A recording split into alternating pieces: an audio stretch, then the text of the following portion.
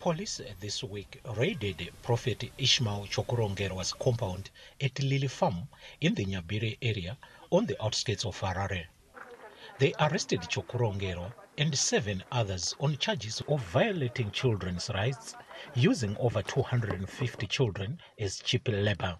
It was also discovered during the raid that 16 people had been buried on the farm without notifying the authorities. The men appeared before Norton Magistrate Christine Nyandoro for a bail application. Mutumwa ndiye yu wa masunga. Ndiye yu wa matoro maiza mtirongo. Dai mimi muri kumuteerera zvaari kutaura. Nyika ino yaya yomerwa. Nyika ino yaya ita nzara. Chokurongero's daughter, who is also a follower, defended her father. Ndakatakurwa njinzi pamwe une 14 years, une 16. I'm 28 years in it. But now the 14 years.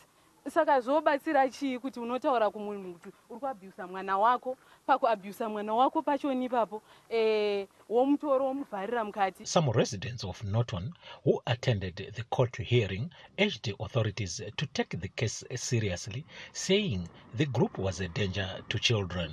Tinopera batirwa vana vese nyika yese. Izvo zvikunoona vakashaya vana vakawanda kumapurazi izvo vachinobatwa vari ikoko. Saka chikumbiro changu shumba ini muzukuru wenyu tiri pano. Nyaya iyi ngaisangoita ngenyaya yemanga-manga. Nekuti izvo vana vese vari kushayika munyika muno munhu ndokwavari. Some residents have praised the police for arresting leaders of the cult. Mapurisa ramba achiita basa, vachitsvaga vanhu vari kuita mabasa akaipa akadai oswaya. Vana vaendewo kuzvikoro. Tiwanewo future yemangwana. Vamwe takatodzvanyirwa hatina kusvika palevel yatida kuenda nekuda kwevanhu vakaita sana madzibaba Ishmael. Police say they are still investigating the case and more charges could be brought against Chokurongerwa and his accomplices. Pindai Dube, Norton, Zimbabwe.